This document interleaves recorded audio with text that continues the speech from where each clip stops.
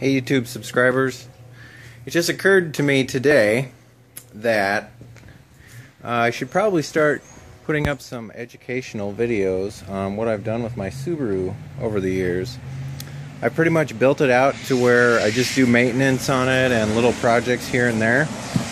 And I was watching some other YouTube channels today about building a tiny home and shipping container homes and whatnot, which is something I'm going to be doing. But in the meantime, I really appreciated the fact that that information was out there and available on YouTube. So I'm going to start kind of a how-to or an educational video on the things that I've done to it, and maybe it'll help some of you guys out. Tell your friends, subscribe, click like, all that good stuff, and in your comments tell me what you want to see next. I can show you kind of what I did on everything, but I just need a little guidance, and the most requests will be what I do next for the next video. So let's get started. So since lately I've had a lot of requests on what I did to build my front bumper, I'm gonna kind of go over that, and hopefully it'll give you guys some ideas on how to go about building your own bumper. If you don't know how to weld, the best thing I can suggest to you is to go on Craigslist and find a used welder. You don't need a 220 to do bumpers, but it does help. And teach yourself how to weld. You know, that skill will pay you back over time. And for the cost of a welder and teaching yourself how to weld and the supplies and whatnot, you could buy a nice bumper that's already built, or you could teach yourself how to weld and do it yourself, and then next time you want to build something, you have that skill. So that's something I highly recommend to all of you. So I built this bumper quite a while back initially. So I've been through about 10 prototypes.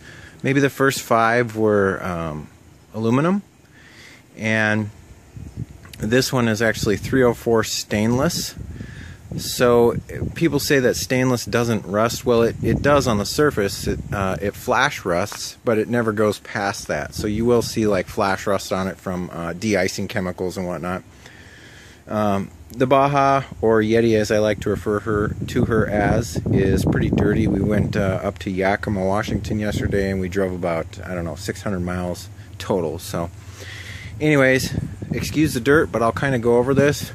What I used is 1.25" stainless steel. It's 304 stainless, and I believe it's a combination of Schedule 40 and Schedule 10.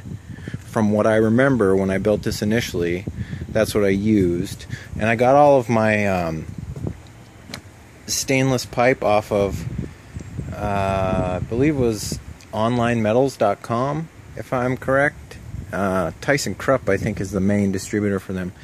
But anyhow, if you look at most Subarus, they have this attachment point for the factory bumper.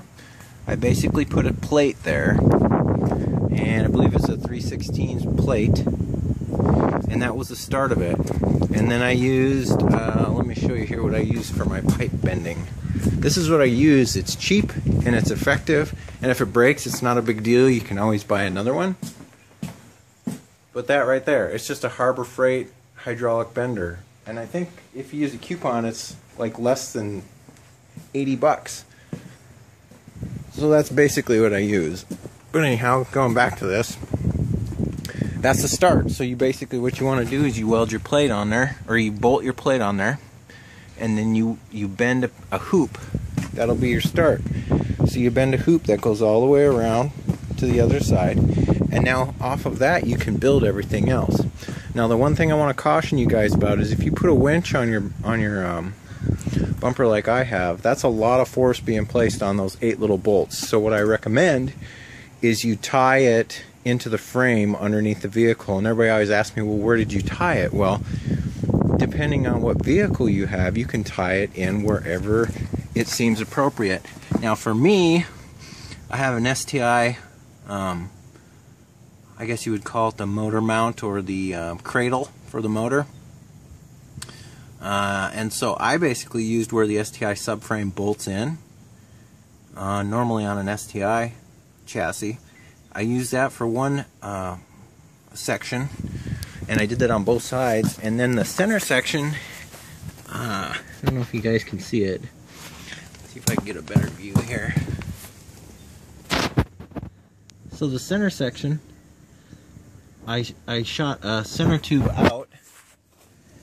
It's terrible, you guys can't see it. But anyways, there's 2 bolts that go through there that normally, there's a plastic splash shield in there. And so that's where I bolted it to. It's just another plate I drilled holes in, and then I welded a cross beam on there, and that goes up. And there's 3 of them here. And this isn't pretty. I didn't try to make it pretty. I tried to make it rough because it's for off-road. It's not TIG welded. It's all MIG. It's all wire feed stainless. So I used about 2 or 3 passes on each weld that I did, so I know it's strong. I mean, we've pulled this thing out of ditches before with the winch, and it doesn't budge at all. So, and then you can you basically just freestyle it as you go. One thing it helps to have is jack stands to hold the pieces in place until you get them tacked. And once you've tacked everything up and it looks pretty decent, then just go through and take your time and weld everything up. But everything I done is something that anybody can do. I mean, you just got to take the time to teach yourself. Don't get in this mindset where everything has to be an instant 15-minute bolt on. And you'll actually be pretty happy if you start building stuff on your own.